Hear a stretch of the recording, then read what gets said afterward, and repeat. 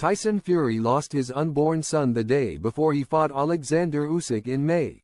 But his wife Paris did not tell him until after his defeat by the Ukrainian. Tyson Fury faced the ultimate test of his career as he entered the ring against Alexander Usyk, grappling with personal tragedy. The Gypsy King, aged 36, who has a large family with his wife Paris, was dethroned by Usyk in a captivating bout in May, surrendering both his title and undefeated streak. Paris, 34, 6 months into her pregnancy, had opted out of attending the fight in Riyadh due to health concerns. The heavyweight champion sensed something amiss when Paris, his partner of 16 years, informed him she wouldn't be ringside because of high blood pressure. When she said she couldn't come over, I knew there was a problem, Fury disclosed. She usually comes out on fight week, but she said she had high blood pressure.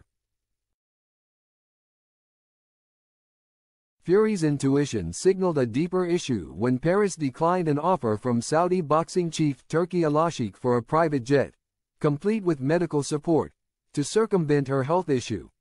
I knew she wasn't coming over on the Friday, and Saudi boxing chief Turki Al-Sheikh offered us a private jet to get around the high blood pressure and said he would bring the doctor with her.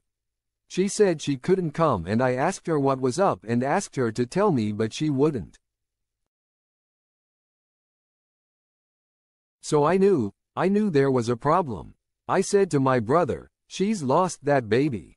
She never told me she had lost the baby, but I knew, reports the Irish Mirror. The boxer reflected. I am not making excuses, but she was 6 months pregnant. It's not like a small miscarriage at the beginning.